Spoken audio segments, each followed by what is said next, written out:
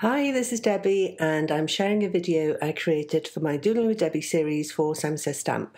I love texture and in today's video I enjoy playing with Nuvo expanding mousse to add texture to a watercolour card.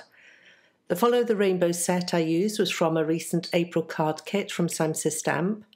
As I record this video there are still kits available, however you can buy the stamp set separately. The kit is filled with beautiful, bright, happy rainbow colours, but I am always drawn to a moodier colour scheme. I wanted to create a background to the woman with the umbrella image from the Follow the Rainbow set, which had layers of colour, stamping and texture to represent the weather of a rainy day.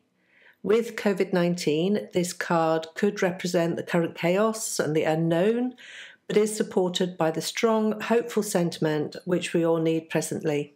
I placed the image in the Misty and stamped with antique linen distressing onto Fabriano Artistico Extra White Cold Press watercolour card, which I'd removed from its gummed block with a palette knife. I used an old cloth to wipe off some of the ink before stamping to ensure a light application which would blend and fade out with the paint.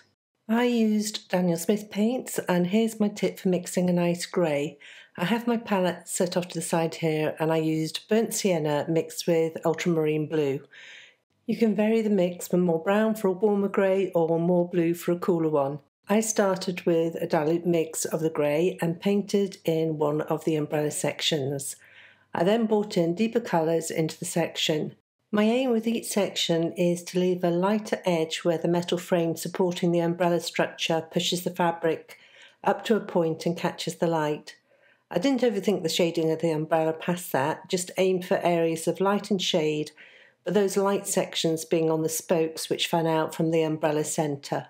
I painted each section separately to help define the edges. If I'd painted one section next to another, then the paint would have spread and bled between the two areas. I carried on round the umbrella until I had painted each section with the first layer of colour. Moving on to the dress, I was undecided on what colour to paint the dress. I wanted some depth of colour but didn't want it to look too much like Christopher's Lady in Red. So I went to a more subtle, deep pinky peach colour. Often I get asked what colour mixes I use. Sometimes I can tell you, as I did for the grey, on the umbrella where I mixed a specific colour. However, often I'm just picking up colour from my well-used palette and using that. It saves on paint too, which is also a bonus, but often means I don't know exactly which colours went into creating the mix. At this point I'm concentrating on getting a base layer of colour down before slowly building up the layers and shadows, adding those deeper colours to define the areas and add interest. However, before I go too far, I want to get the background started. This card was very much a play session for me of something I had in my mind and wanted to get out, and I wasn't sure if it was going to work or not. For the background, I washed the area with clean clear water and a larger brush, and then brought in some of the same colours I've been working with up to this point, greys and pinky peaches. I wanted the colours in the background to reflect those of the woman. Adding paint into an already wet area is called wetting wet and is my favourite way to play with watercolours.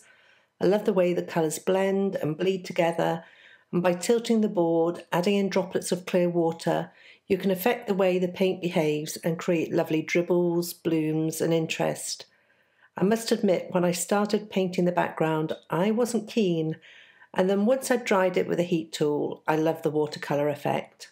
For most of the background I used vertical lines to represent the rain coming down. However, I did create a horizontal area around her feet for the ground, and I kept this area directly around her feet light in colour so that she had a slight glow around her with deeper colours further out. At this point I wanted the woman to pop off the page more. She was a bit wishy-washy in colour and tone and blended in with the background too much, and so I went back in with deeper, darker tones. My method of doing this is the wet on dry technique, adding paint directly to the dry surface. I then take a damp brush and spread out the colour to create softer lines. You may have noticed I still haven't painted the belt area up to now. I'm so much more comfortable with flowers than I am clothing. I really have very little fashion sense and did agonise over what colour to paint the belt. White? Black? In the end, I went with colour, but with a more pinky tone to it than the rest of the dress. At this point, I wanted to work on the background more. I took the watercolour piece off the board and popped it back into the MISTI. I kept it in place with a couple of pieces of washi tape, and that's because I'm using a large background stamp and didn't want the magnet to get in the way. The stamp I'm using is the Goodreads background from SSS Stamp, and I wanted to give some subtle areas of text to the area around the woman. To protect her from the ink, I stamped the image on a piece of masking paper and cut around that before putting it in place. I then inked the background in pumice stone distress ink and again used an old cloth to wipe away some of the ink to create a softer impression. I ended up inking up the background twice so that the text of the stamp showed up on the textured watercolour card.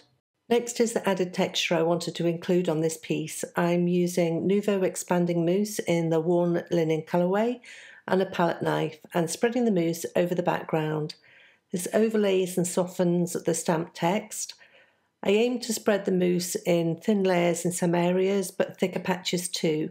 These thicker patches are the ones that will react the most to the heat tool.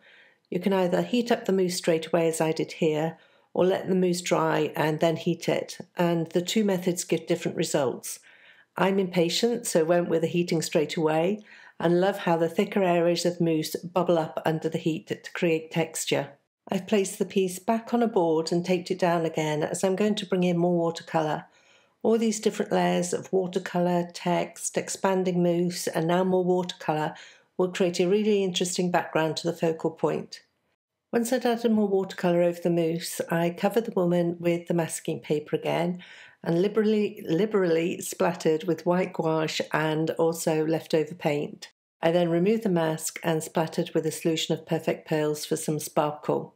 I finished off the watercolouring by deepening the ground level and then took the watercoloured piece off the board before working on deepening the shadows further with coloured pencils. I made sure the pencils were super sharp before working on those nooks and crannies.